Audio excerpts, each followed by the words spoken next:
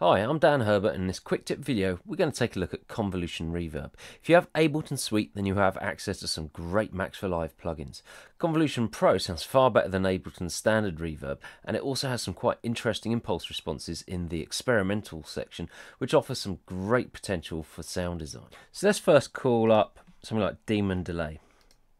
Press play.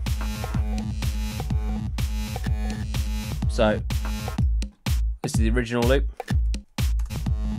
That's just awesome. You can adjust the size of it, adjust the pitch, or we can adjust the length of it with the decay. What about something like Esterilizer 2? Let me just reset the size here and decay.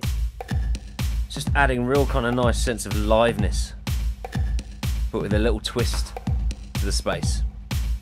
Now, the other great thing about convolution reverbs is you can typically load in your own impulses. So let's just drop in something like chord neon here. So this is just a wav of a synth chord, not specifically an impulse response.